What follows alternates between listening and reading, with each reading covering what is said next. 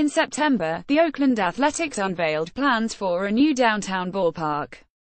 They proposed to pay for the ballpark themselves, and they pledged to work with the community for a year to develop a project that would enhance the neighborhood, rather than force a stadium within it.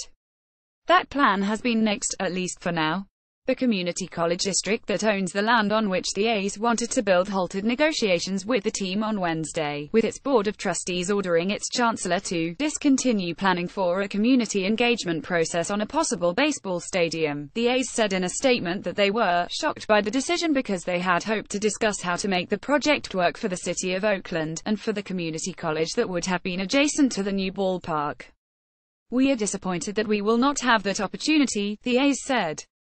The team did not say whether it would consider the two sites previously rejected, a waterfront ballpark, favored by Oakland Mayor Libby Schaaf, or a new stadium adjacent to the A's current home at the Oakland Coliseum.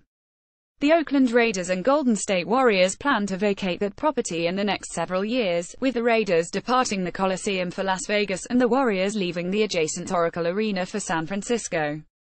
MLB Commissioner Rob Manfred has said the A's and Tampa Bay Rays need to resolve the long-running searches for a new ballpark before the league can consider expansion or relocation.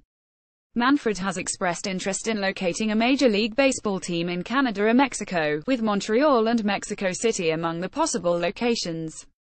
The Dodgers and San Diego Padres are playing a series in May in Monterrey, Mexico, and the league has committed to play 6 regular season series in Mexico over the next 4 years. Caption Bill.Shaken at LaTimes.com. Follow Bill Shaken on Twitter at BillShaken.